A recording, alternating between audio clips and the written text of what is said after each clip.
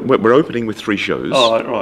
On the 5th of December. Right, yeah. So the first show is called Marama Fetu, which is a show about Maori sky lore. Right. The other show is called Amazing Universe, which will have a trip through the solar system and out into the galaxy.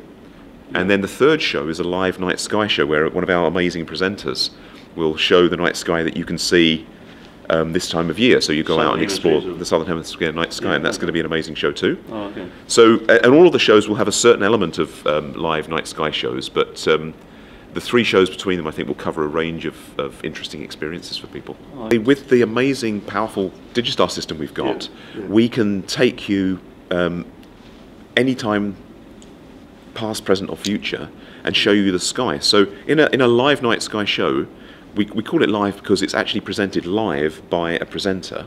Right, yeah. And they will talk about the night sky and show you what you can see.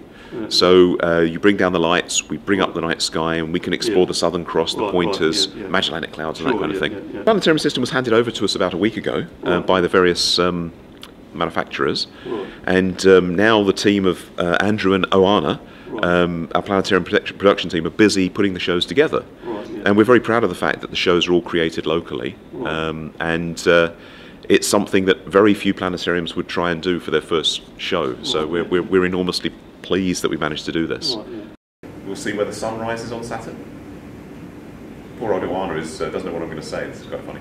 But there we go. Let's go through the rings, and as we go through the rings, you see they're made of rocks, small rocks, ice and dust, broken up moon. So you can see the gas clouds of Saturn rotating. And the rings of Saturn are actually like that. They look a bit like an old-fashioned LP.